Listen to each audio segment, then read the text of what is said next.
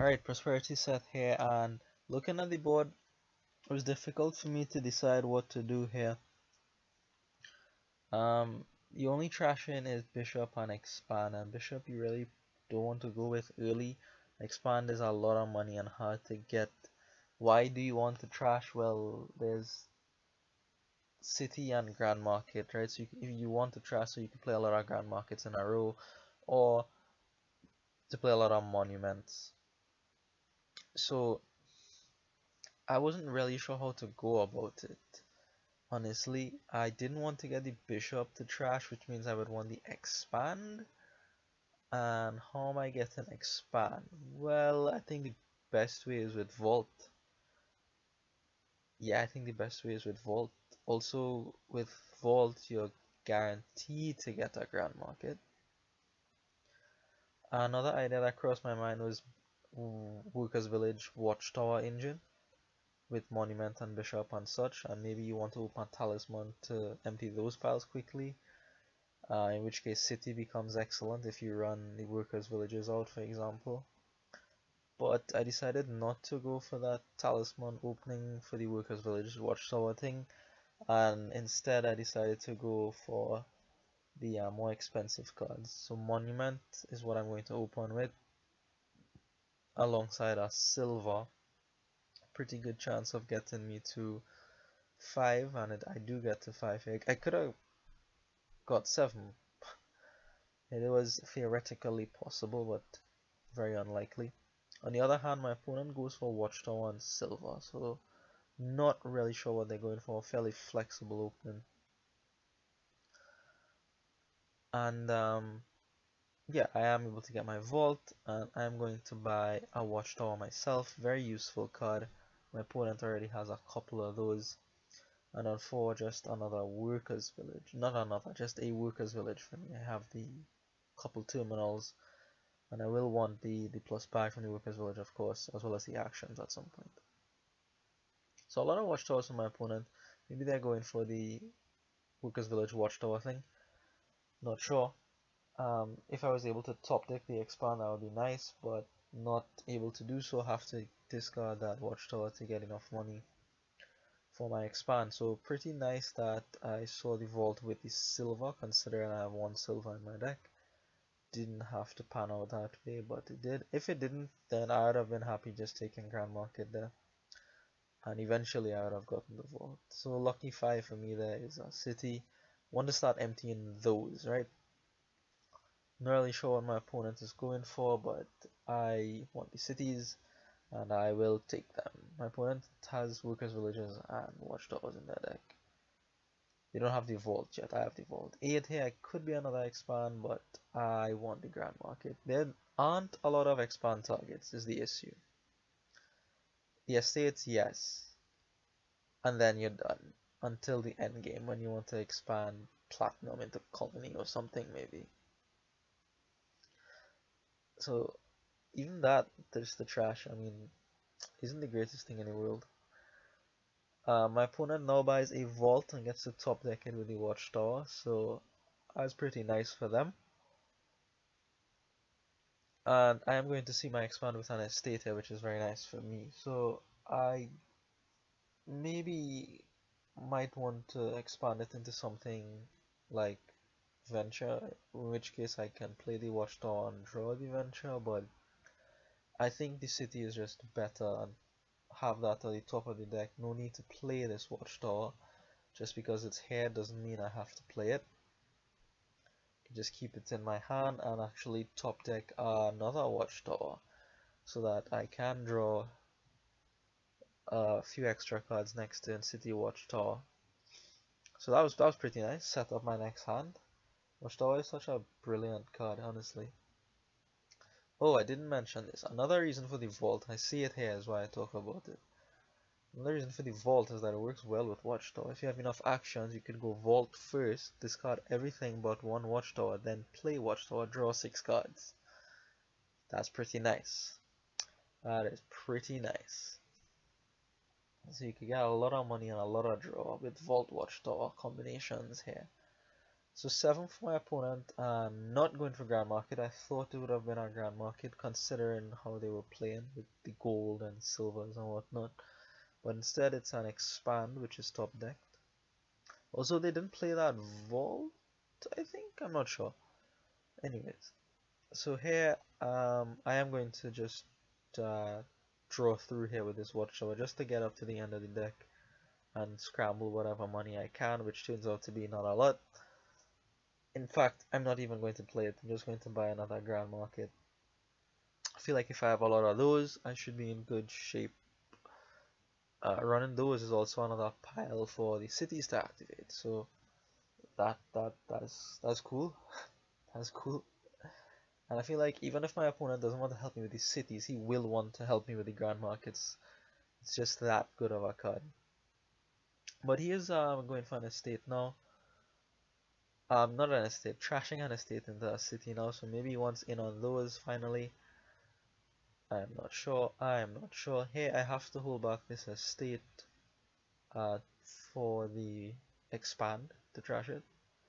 And this is another reason for the vault, right? It's two cards. It's not the greatest card draw in the world, but it'll still increase your hand size in this little engine here. I mean, of course, the Watchtower is a lot better for card draw, really, and extremely good in combination with the vault. But it's here, and it'll cycle me a little bit, and able to pick up a city and a grand market is excellent, excellent. I'm very, very happy with that turn. So I seem to be going along quite nicely here, just picking up these cities and the grand markets very relatively comfortably. No real worries for me here. Playing this Watchtower doesn't do much. It'll draw one card, and instead I could just use the top deck ability. Being able to put things on top of your deck is a big deal. A very big deal. It means you're guaranteed stability, you're guaranteed to go somewhere on your next turn. It's very, very nice. Also, with all these plus buys, right? Like you'll have a lot of grand markets, and maybe the cities might run. It is important to keep in mind that the Watchtower can actually, you can buy 10 curses and trash them just to empty a pile. So I mean that's way, way into the future, but it's something to just, think about when the time comes. You don't want to miss it when the time comes, if that is the case, right? So here my opponent goes for a second expand. Again, I thought it would have been a grand market, but instead it's another expand. And here I have the opportunity to do something quite nice. I can play both these villages, expand, gain whatever 5 cost, probably a city. Oh, I can expand it first, sorry. Top deck it with the Watchtower, then draw city and play the other city, and then my hand size has gone down, so Watchtower will restore it. And yeah, we have a semi-decent turn here. So I have 6, but I was 6 without coppers, 10 with coppers. I'm gonna play everything, pick up 2 cities, and we're very close to activating those. And once those are activated, I have more of them. Should be winning. Should be winning. They are the coppers on my deck, but with this kind of draw from the city, plus the Vault Watchtower thing, it really shouldn't be a problem. And eventually I can expand all these coppers into, Watchtower maybe, or silver, just to increase my economy. My opponent gets the last city, so I am going to enjoy these upgraded cities first, and picks up a Grand Market. So the issue now with the cities that draw a lot of cards is that Watchtower is going to suffer, right? It's not going to draw as many cards. However, the Vault can help with that, as it does here. So really just a lot of things working together nicely here. The Vault and the Watchtower working, the city finding both of them. Just very elegant sequence of things going on here. I'm going to get rid of the silver here for a Grand Market, which will sit at the top of the deck. Thank you, Watchtower. Watchtower really has to be one of... Like, I've made a joke before saying Watchtower's top 5 cards in Dominion, but Watchtower really has to be up there. Obviously not triggering the shuffle. I discarded a bunch of things with Vault, right? Yeah, so Watchtower really has to be up there. It's very versatile, such a versatile card. Tremendous, tremendous, and it always shows up with some card in an expansion, working well with it.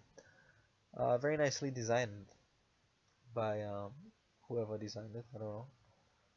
It is the only reaction I think. Well, not no, no, not the only reaction, but it is the most expensive reaction, I believe. No, not anymore. Diplomat, freaking diplomat. It so okay. Before diplomat, it was an expensive reaction, but it's well worth the cost. Well worth the cost. Usually they were cheap, right? Like Moat and Secret Chamber. Then they started to get expensive and with Watchtower. Fool's Gold is cheap too. Anyways, what I'm doing here is just building. I'm ahead. I'll build. I don't think my opponent can empty the piles. Actually, I probably 100% certain my opponent can't empty the piles. And building for me here means setting up my next hand to draw. Um, yeah, that isn't actually building. That's just making sure I draw my deck next to it, which I can improve incrementally with the expand, for example. So I just buy a bunch of draw cards. I get another Vault Watchtower combination with two Workers Villages so that I yeah, can discard a bunch of things to Vault and then draw back up with Watchtower. So I'm like guaranteed to kick off here.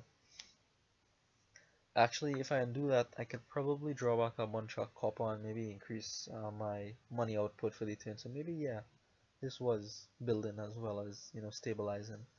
My opponent goes for a colony, and I think that's a good decision because at this point I was entertaining thoughts of a pilot. The colony probably stops all of that cold. So I get my money from the vault and get my draw from the watchtower, and I'm gonna come out with like 20 something dollars this turn. I have no problem overdrawing here. I can get whatever it is I want. I have the second vault, so I can draw back with the watchtower if I want. One of these watchtowers gets turned into a grand market. I don't need three. Two is a decent number.